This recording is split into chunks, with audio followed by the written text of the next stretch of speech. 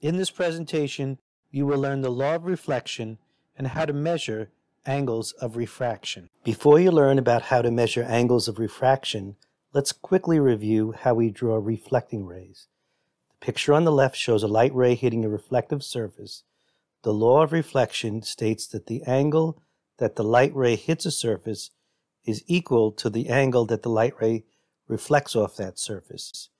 In order to draw the reflecting ray, we must first measure the incoming angle, also known as the angle of incidence.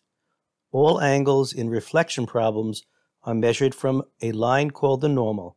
The normal is a dotted line drawn perpendicular to the reflective surface. After you draw the normal, you need to extend the ray given with your pencil to make it easier to measure the incoming angle. When measuring angles of incidence, reflection, or refraction, ignore the angles on your protractor that are greater than 90 degrees. Also, remember to put the 0-degree line on your protractor on the normal line. When we measure the angle of incidence, we place the protractor's 0 line on the normal, place the middle of the protractor where the ray hits the surface, and point the curve toward the ray. The first angle, or the angle of incidence, is 21 degrees. Since the angle of incidence is 21 degrees, the angle of reflection is 21 degrees. To draw the reflected angle, we point the curve of the protractor to the right, the 0 line on the normal, and the center of the protractor on the intersection point. When you draw your reflection angles correctly, they form the letter V. Once again, we extend the length of the ray and draw a dotted line perpendicular to the reflecting surface. Point the curve of the protractor toward the ray, the 0 line on the normal line, and the center of the protractor where the ray hits the reflecting surface. In order to draw the reflected ray, we flip the protractor to the other side.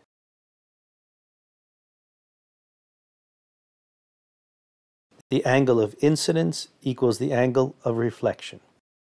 Now we are going to talk about measuring refraction angles.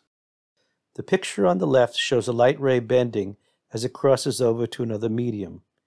In order to measure the angles of incidence and refraction, we need to lengthen each of the rays with a pencil and draw in a dotted line perpendicular to the boundary between medium 1 and medium 2. Once again, to measure the angle of incidence, we point the curve of the protractor toward the ray, the 0 line on the normal, and the center of the protractor where the ray hits the reflected surface. To measure the angle of refraction, we point the curve of the protractor to the right, the 0 line on the normal, and the center of the protractor where the ray hits the reflecting surface. Whenever there is refraction at a boundary, there's always reflection. The reflection always occurs inside the first medium.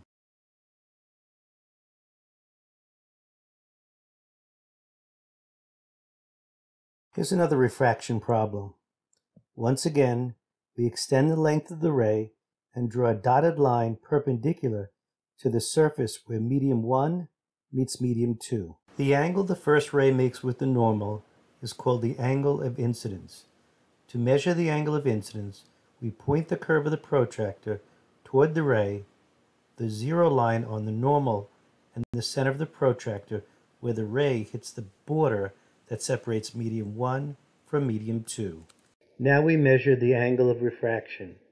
We point the curve of the protractor toward the ray, the 0 line on the normal, and the center of the protractor where the ray hits the boundary between medium 1 and medium 2.